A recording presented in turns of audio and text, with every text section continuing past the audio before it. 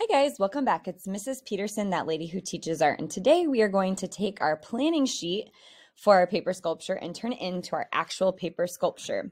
So the first thing you're going to need to do is have your paper back out that you planned on, and I'm going to come around and look at what color you have in the middle because that's going to be the color you're going to start with today. And I'm going to give you a piece of paper that matches that color. So mine is red.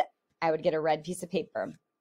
Once you have that, you're going to take your pencil and you are going to sketch that shape using the paper, and you kind of want to fill it up. We don't want to make a super tiny little thing over here in the corner. We want to make it big enough that we're using that paper well. Okay. And then you are going to take that shape and you're going to use your scissors to cut it out. Remember, when we use scissors, these are a tool, not a toy. You are going to hold the scissors straight out in front of your body. You put the thumb in the top hole, 3 fingers in the big hole, and your pointer finger on the outside. And then I twist the paper, not the scissors. The scissors stay straight out from my body, and I cut right on that line. Twist the paper to make it work for me.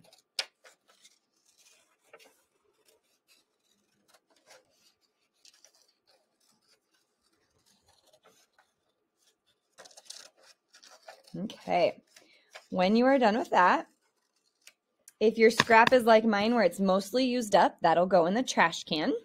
And then you're going to look at your next color on your planning sheet. So mine is yellow and it's skinny. So what I'm going to do next is I'm going to take my little shape that I've already cut out of paper, and I'm going to go over to the piles of paper that I have laid out. I have all 6 colors that you might need. Remember, you have to stick to your plan. So my plan is red, then yellow, then blue, then yellow. That is the plan I'm sticking to. You need to follow yours because that is what you are being graded on for this project. You're going to see over there, I have 3 different piles. I have a pile of pieces that have been used a little bit. I have half sheets. And then when we get to the end, you might even need a whole sheet of yellow or whatever color it is you're using. So I would ask you to try to use the scraps up first. So if I have this piece and I think it will fit on there, ooh, can I make it fit? I think I can make it fit if I twist it just right. I can use this and still have red your width around. And I'm going to trace that, making sure I can see yellow all the way around. Then I'm going to take my scissors and I'm going to cut right on that pencil line, and I can throw away my scraps, and then I need to put together. Now we want to stack this up so that it is like sticking out, starts to look like a mountain. It's going to pop out of the ground here. So these are called Pop-O's, and you're going to take out, for this size, I might need 2 or 3. You just push them out with your finger, and they're like a sticker on both sides. I think I'll use 3 this time. And you're just going to peel off the paper. Now, some are easier than others to peel off the paper. Some I can get right away, and some even I have to keep kind of working around, going around, trying to see if I can find where it will come off. I want to put it on the back of my paper. So I'm going to start with the small paper, the red for mine. And I'm going to make sure the pencil lines are up, and then I'm going to flip to the back. That's where my Pop-O's are going to get pushed on. Okay, so turn that off. Take this off. I'm going to spread these out. I don't want them all in one spot over here because I need support. So I want to kind of spread them out on my sculpture, or on my paper that's going to turn into my sculpture, to give it support everywhere that it might need it.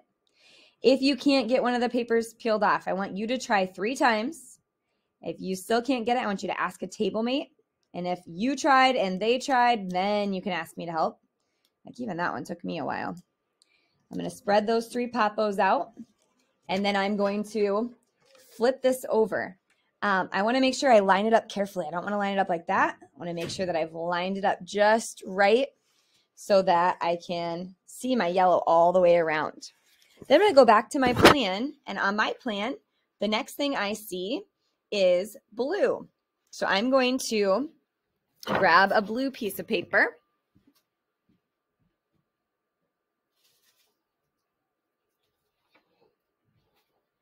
From my pile, and I'm going to do the same thing. I'm going to lay this down, and I'm going to trace around the outside. And then I'm going to cut that out. When I get it all cut out, If I only have like a scrap that needs to be thrown away left, that can go in the trash. Otherwise, the scraps can get returned to me. And then you are going to stack up your next color.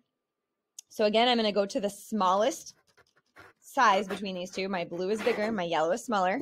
I'm going to take 3 Pop-O's. I'm going to put them on.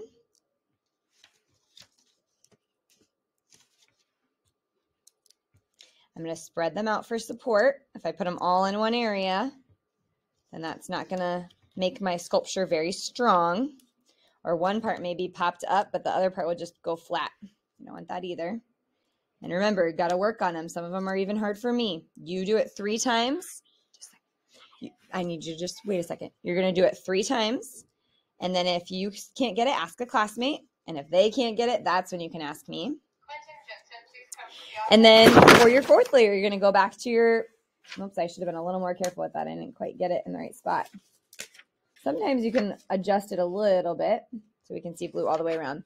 Then my last is going to be yellow. So I'm going to go get a piece of yellow and do that as well.